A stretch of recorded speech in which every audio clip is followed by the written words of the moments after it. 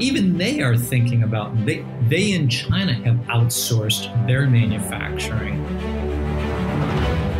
We're a very interrelated world that has a lot of cost. And I think to have two major events back to back, supply chain orgs are going to come out the other side of this not looking the same.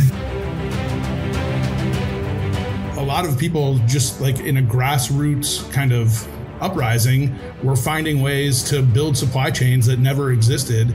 Look, I think there's a recognition for the security of the United States and for the health of our economy. We need to have the capabilities domestically as well. The concept of chasing the lowest cost dollar of manufacturing is a short-lived solution. It makes no sense at all.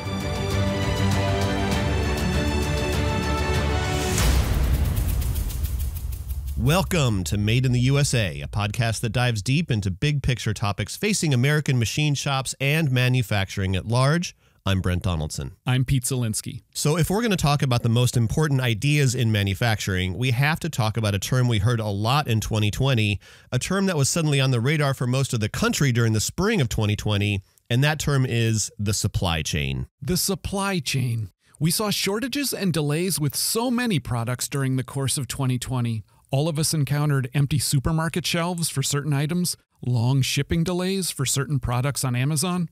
I even noticed some retailers spacing their merchandise out more widely to make it better cover the shelf space in the store. More crucial was the impact on the medical sector and specifically on healthcare first responders. Things like gowns and N95 masks were in dangerously short supply. Ventilators couldn't be made fast enough. Most of us never have to think about supply chains for the common items we buy and use on a daily basis. But then, suddenly those supply chains were seen to bind and limit whether we can access items when we want or need them. Supply chains were even the way we first experienced COVID-19 in the United States. Those of us writing about manufacturing were reporting on this. Before the health crisis in the U.S., before any of the lockdowns, first manufacturing was affected. The shutdowns in China meant U.S. manufacturers could not get the components they needed to produce. China's shutdown was leading to stoppages here. The supply chain was pulling tight. So what lessons, if any, did 2020 teach us, and what should we know about our manufacturing supply chain? To get started, first, let's just explore. What is the supply chain? Is it really a chain? What does it supply? To answer, let's turn to a voice we first heard in episode 1. This is Doug Woods, president of AMT, the Association for Manufacturing Technology. Maybe people just, kind of just throw it out there as a term. But if you think about, there's not much you can make where you do everything yourself. So you need, if you're, going to our industry, so if you're making an additive machine or you're making a robot or you're making a machine tool, you need cast components, you need electronic components, you need wireways, you need a controller, you need capacitors, you need end effectors, you need seals. So there's lots of things that you need. And those things have to come from lots of different people. And again, what we did over decades, per the earlier points we were talking about, when we outsourced the main part of the manufacturing, the supply chain went with it. Hardinge has been a pioneer in the metal and material cutting industry for more than 130 years. From super precision lathes to innovative Hardinge work holding, Hardinge has been a longtime supporter of American manufacturing, and they are proud to announce the return of the manufacturing of their high precision line of CNC turning and vertical machining center products to the United States in 2021. Hardinge is proudly partnering with Gossiger, Hartwig, and Morris Group Incorporated to distribute these products directly to its American customers. For more information, visit hardinge.com. Hardinge, made in the USA. The chain is an image, and we shouldn't take that image too literally. The supply chain is in one sense a chain because in some cases one step has to follow another step. One part or component is needed to produce a larger part or component or subassembly, which means that if any link in that chain breaks, then all the links connected to it are lost too. But in another sense, you can think of the supply chain as various different chains in parallel that all come together later. In fact, an entirely different image that also fits is not a chain at all, but more of a river, the way lots of tributary streams flow together at different points to form a single, larger, stronger river at some point downstream. This is a good analogy when production of a product keeps flowing consistently and uninterrupted. All of the various suppliers producing different subcomponents, the parts, castings, wires, electronics that Doug Woods mentioned, they are all tributaries to that river. But 2020 saw lots of those tributaries get dammed up. Supply chains are here to stay. The manufactured products we rely on are too complicated for the companies that invent, design, and sell those products to also be effective at making every single aspect of those products. That is just too many things to be expert in. For every separate component of a system, there are manufacturers that have learned to be specialists in making that item or performing that operation effectively. The question really is how those supply chains will be organized and how far they will stretch. According to Dave Evans, CEO of the manufacturing broker Fictive, a company that puts manufacturers and manufacturing buyers together all over the world, there are basic trade-offs here. I think any supply chain org or engineer is thinking about speed, quality, price, right? That's our three legs to the stool. And so quality we think of as table stakes. You have to have the highest quality product. And then it's always a combination of speed versus price and how you pull in these. And so I think ultimately like landed cost, whether it's overseas or it's shipping from Maryland to Detroit, you need to think about the time element of that and the value of that product. And so my belief is if you look at the trends that's happened, so take, tariffs in 2019, then roll a pandemic with Corona on this. And then, you can go back a couple of years and talk about earthquakes in Japan. You can talk about financial crisis in 2008. You can look at, even 9/11 if we want to go back 20 years. All of these things are disruptions in supply chain. And I think to have two major events back to back, supply chain orgs are going to come out the other side of this not looking the same. So let's set aside the disruptions for a moment, the black swans that he listed, the big unusual events that have happened in recent decades. Not to minimize these because we'll return to them, but I want to focus on the first part of what he said, which is significant. If you accept quality as a given, if you can get the product that meets your needs from various countries, then the trade-off becomes speed versus price. On paper, you can see why manufacturing would then go far away. If you know that you're going to want a whole lot of product and you can sell it for less if you can produce it for less, you may be willing to put up with a longer wait time in order to do so. But the problem is, time is cost also. Taking nothing away from Dave Evans at Fictive, but the trade-off is not as clean as that. Time adds costs that are harder to see because you don't get a bill for them. They're more baked in. And also because some of these costs are paid by all of us. Here's more of Doug Woods. Let's let him start to paint a picture. The supply chain wants to be near the thing that it's making. In many cases, they're complicated or they're large or they're heavy, and you want to integrate and partner and network with your main customer base. And it's difficult to do that if you're 12 hours off and you speak different languages. So they want to be near. So when we send out some manufacturing, there went the supply chain. We see the problem today with the pandemic, bringing that to a glaring level of you need to bring those pieces back together. And when you bring those pieces back together and have some self-sufficiency, your ability to iterate quickly, your ability to have kind of micro manufacturing instead of major manufacturing, you can put it in multiple locations to service different areas. Our ability to actually refocus that supply chain for interdependency here can really drive our manufacturing to the next level. And I think that's what's interesting now as you hear about that in the news. People are talking about it, and that's a good thing. That's a good thing because I think now we're motivated for that key thing that we need to solve together as an industry. He said micro-manufacturing versus major-scale manufacturing. How much of something do I need to make? The farther away the supply chain stretches, the more I have to produce, and that is a cost. To understand this, it might help to think about the cost of inventory. A warehouse full of products waiting to be sold is inventory, and the manufacturer has to pay for that. The manufacturer is paying rent on that building, for one thing, but more than that, all of the products sitting on shelves represents money that's tied up. If the company could sell all of it at once, there would be enough money to pay for another piece of equipment or another factory to produce even more product. Well, when the supply chain is long, there is a lot of inventory. There are some components waiting on shelves because a shipment of parts that connect to them hasn't arrived from another supplier. All of the products stored on container ships that travel across the sea, or sometimes famously get stuck in the Suez Canal, that's inventory too. And then, what if something changes? Doug Woods mentioned iterating quickly. What the market wants or needs can change. And if the supply chain is shorter, because it's closer, then the manufacturing can adapt more quickly. I know a case of a U.S. manufacturer that ramped up production of a construction-related tool that would help with meeting a new building regulation. The regulation got repealed while a huge production run of this tool was in work in China.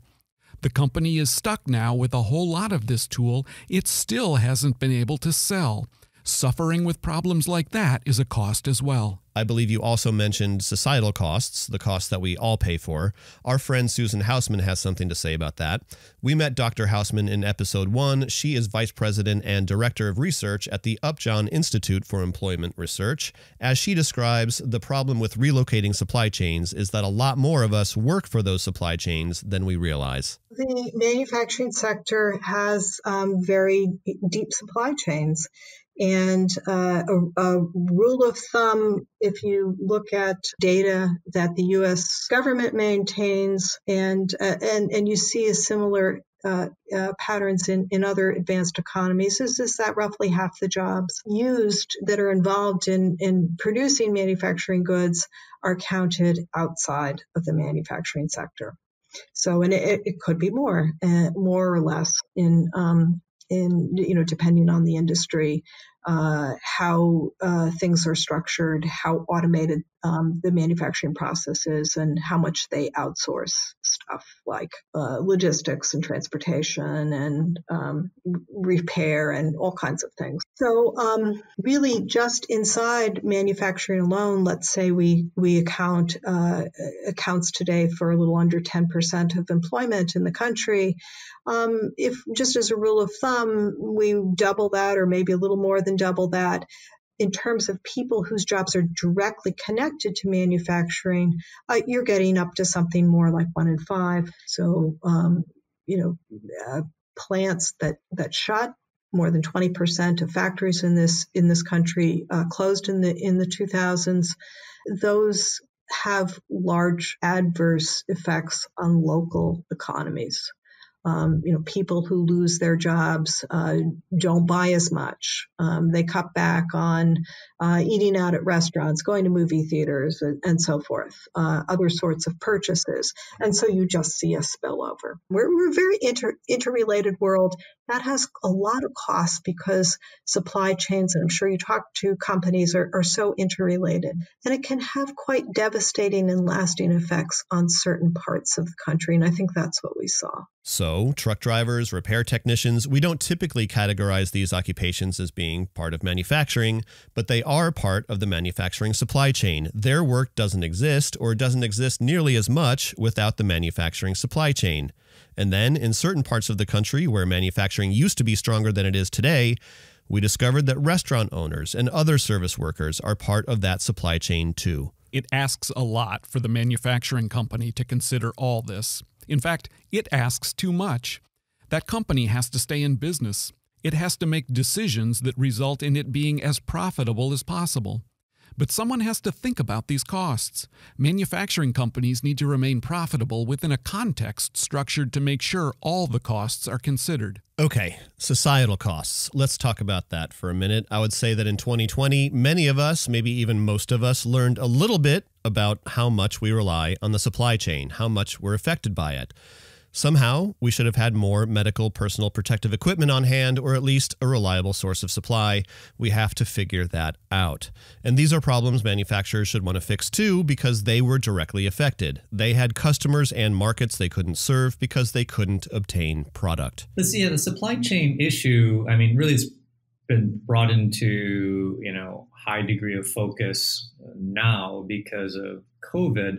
But the reality is we had a really good taste of it with the tsunami in Japan, with a lot of the components and things we get out of Japan and Asia, and the impact there. We had a good taste of it at 9/11 when you shut down basically air travel everywhere and you had to rethink how things were deployed and shipped. So we've had some early warning signs that it's problematic. But really up until this, we haven't had kind of a global perspective as well as a national perspective or even a nationalistic perspective of the absolute dire necessity to make the change. It's driving not just the U.S. to look at it. Even China, where everyone's talking, of course, about all the things that, China, there's lots of geopolitical issues over China, but even, and people have a lot of sent their manufacturing to China because China's figured out how to scale manufacturing dramatically to supply people's needs. Even they are thinking about, they in China have outsourced their manufacturing to Vietnam and Malaysia and UAE because the concept of chasing the lowest cost dollar of manufacturing is a short-lived solution. It makes no sense at all. And I've been talking about this as long as I've been in this job. And it's kind of crazy, this concept of, we're going to keep going where the cheapest dollar is. And at some point, what's happened is what happened in China is the dollar, or the cost, in this case, RMB, the wages just keep going up because as you get more and more people employed and more the supply chain goes there and hires more of the people and you can't get certain things and then they want to get apartments and buy things and costs go up and up and up. So when you see China doing the same thing, outsourcing it, the light bulb should go off for people going, look, we can't keep chasing the low-cost country until we've gone through everybody in the alphabet all the way down to Zimbabwe for the lowest cost wage, because the same thing will eventually happen. You need to focus on your core capability within your own area. If I'm a supply chain leader, I am not going to do the same type of business that I did in 2019 or early 2020. I think the concept of reshoring or going back to the U.S. or going out of low cost areas, I believe that supply chain leaders will look for more agility in their solutions. In fact, one of the positive lessons of the COVID-19 crisis is the discovery that, to some extent, the needed capacity was ready and waiting. Here with a perspective on this is a voice that all of my colleagues should recognize. Our boss. Hello, I'm Rick Klein, the president of Gardner Business Media. Gardner Business Media is a fourth-generation family-owned company producing magazines like Modern Machine Shop, websites, conferences, and other information sources focused on manufacturing. Rick points to the way U.S. manufacturers rose to the sudden and unexpected need. We have very clever people that are involved in manufacturing in the U.S. A lot of these companies that filled the void, whether it was for ventilator parts or PPE equipment, a lot of these companies were small and medium-sized companies that are often ignored by our government and ignored by the media in terms of the importance that they play in the supply chain in the U.S. and how flexible, creative, and really patriotic a lot of these people are that want to step up when there's a need. Our manufacturing community in the U.S., we're finding ways to make these components that would go into making ventilators. And a lot of people, just like in a grassroots kind of uprising, we're finding ways to build supply chains that never existed to make sure that companies were able to get a quantity of components that they might not have been able to get otherwise from sourcing that they never would have known existed were it not for a manufacturing community overall that was communicating with each other through the networks that exist. And certainly the government would have had a very difficult time trying to figure out where to even go to get a lot of these components made. So having a government-directed plan to try to meet these needs would have been not nearly as effective and not nearly as efficient as the way things did happen to meet those needs. So, can we lean into, make greater use of, these domestic sources of supply? Let's introduce another voice. The company Xometry is a type of manufacturing service provider the digital economy makes possible, acting as an interface and facilitator to accept manufacturing jobs and convey the work to manufacturers with open capacity. I referred to Fictive earlier as a manufacturing broker. The word describes Xometry too, which plays a similar role.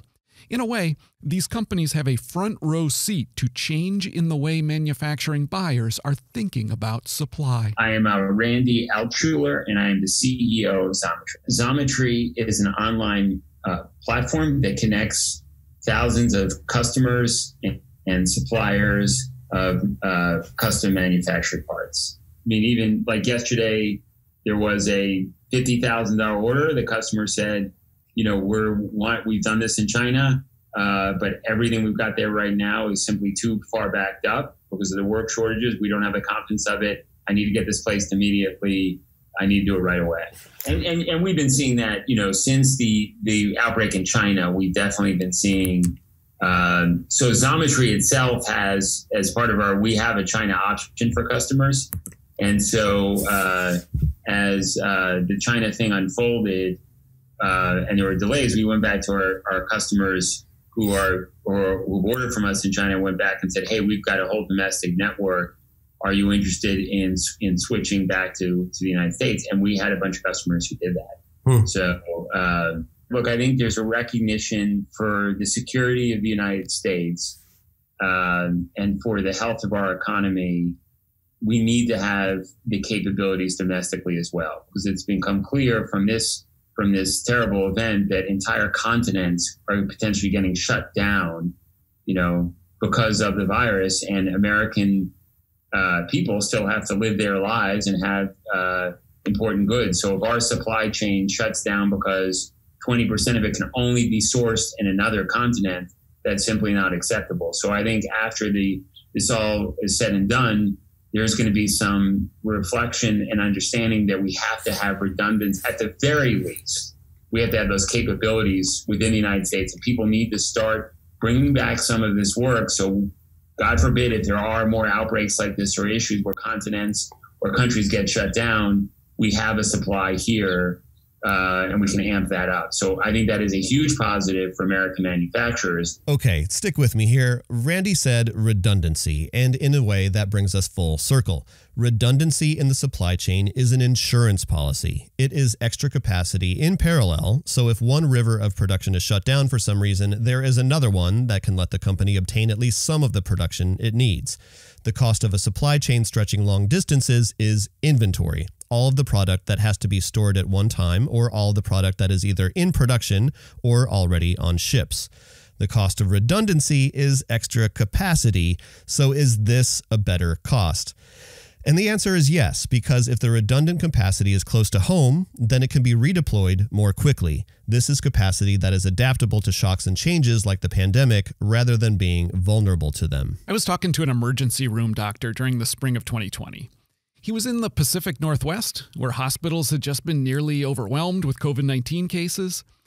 They faced looming shortages of masks, gowns, other hospital supplies, just like we were hearing about throughout the year. The doctor said to me, "Do you realize, at any given time, this planet has maybe 1 day's supply of medical PPE. That's it. Take that, and we have to make more." All of us who work in manufacturing or report on manufacturing know what he's referring to. The inventory costs in the supply chain, those costs are huge. And manufacturers work to control them by producing as close to demand as possible, producing just in time, as the phrase goes.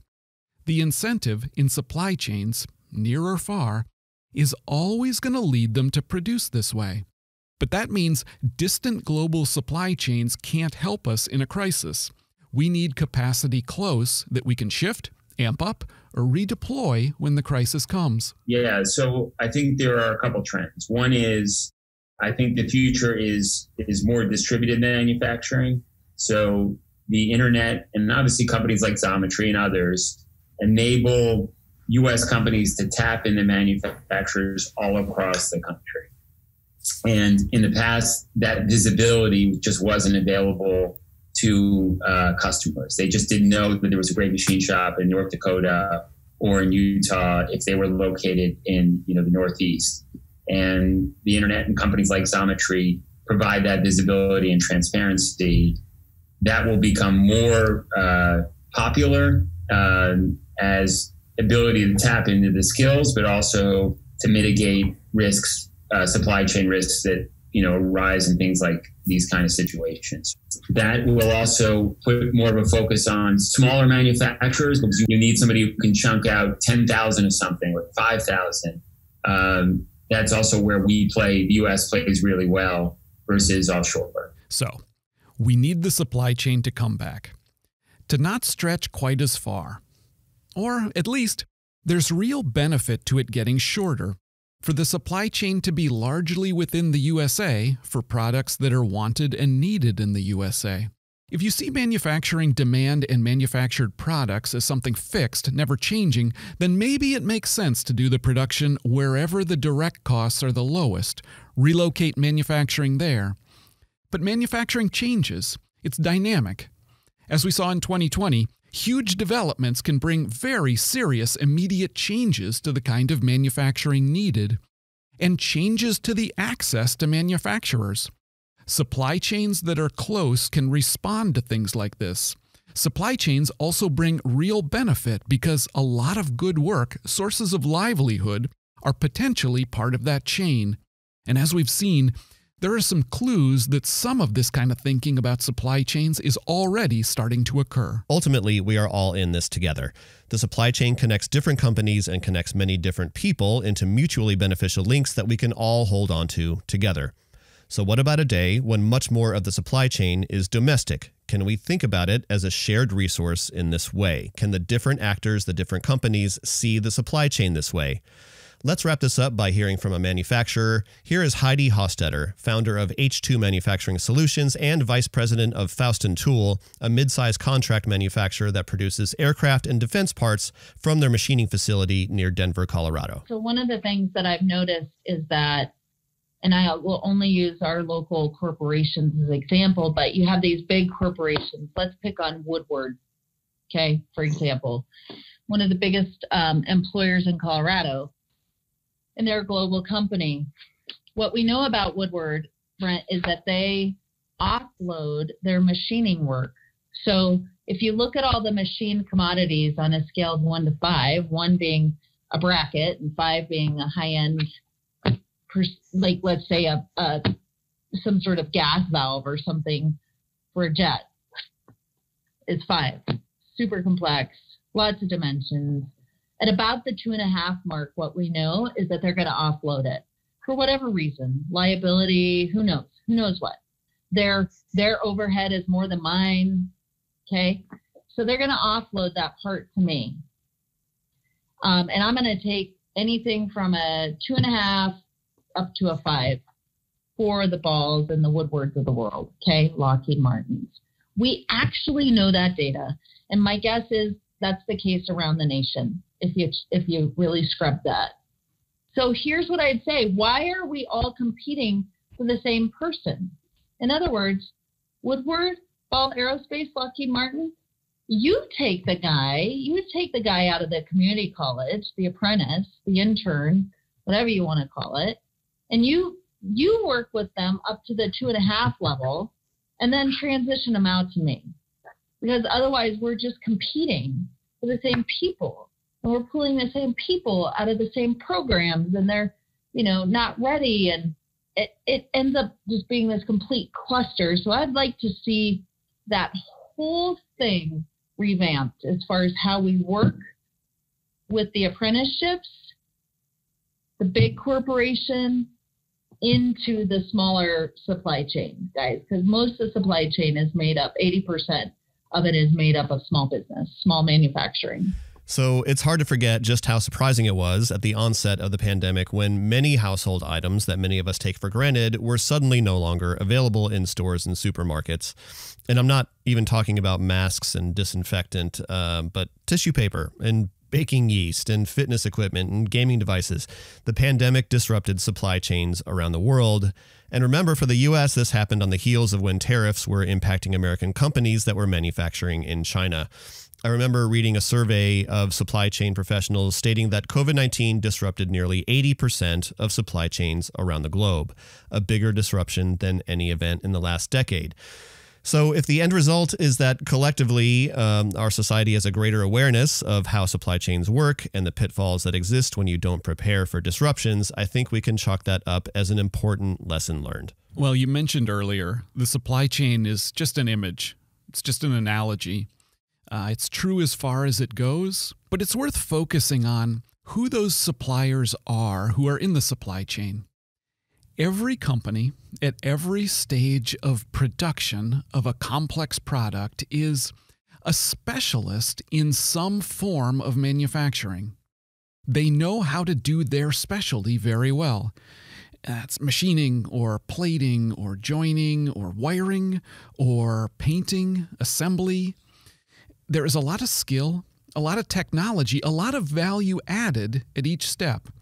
Each of these steps is not just a link in a chain, and we minimize each of those steps, each of those processes and operations, if we carry that analogy too far. So in a sense, no organization in the supply chain is really just a link in a chain. But then think about how far the supply chain really goes and what it does. The company making a car, say, is selling that car to a person who goes to work perhaps at a food company. And the food that that company makes is among the groceries of someone who works in a doctor's office. And that doctor's office helps take care of the person working in the car company. So, in one sense, no one is simply just a link in a chain, but in another sense, we are all part of the supply chain. We're part of many chains, many different intersecting, crisscrossing supply chains, and they connect all of us. So these questions we've been exploring, these questions about the supply chain, they're important. If the supply chain stretches too far, all of us feel the pull.